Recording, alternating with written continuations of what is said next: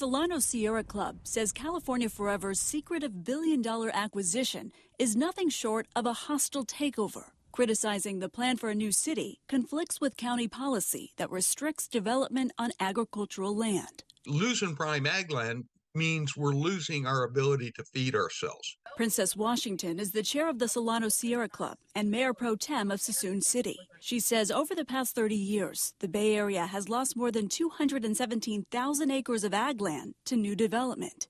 This land we cannot get back. Washington and Fairfield Mayor Catherine Moy both called out concerns surrounding Travis Air Force Base.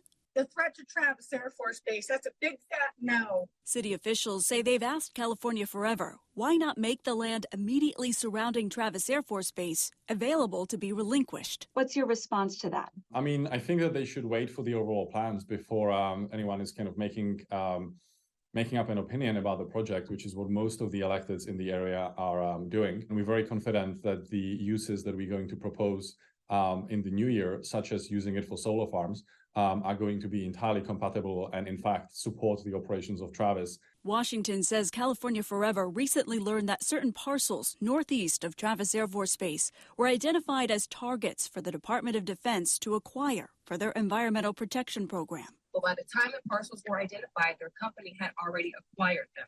Did the Department of Defense request for those specific parcels back? No, absolutely not. And we acquired them from third-party landowners. So we didn't even learn about the fact that this was a priority for them from them.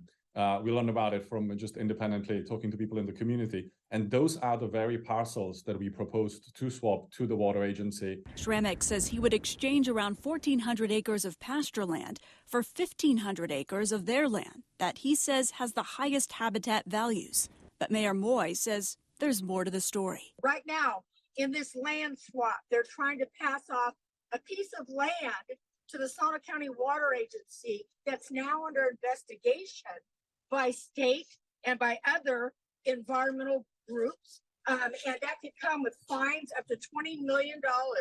What's your response to that? That's categorically false. And I would ask her to present the evidence of that, because that is absolutely not true.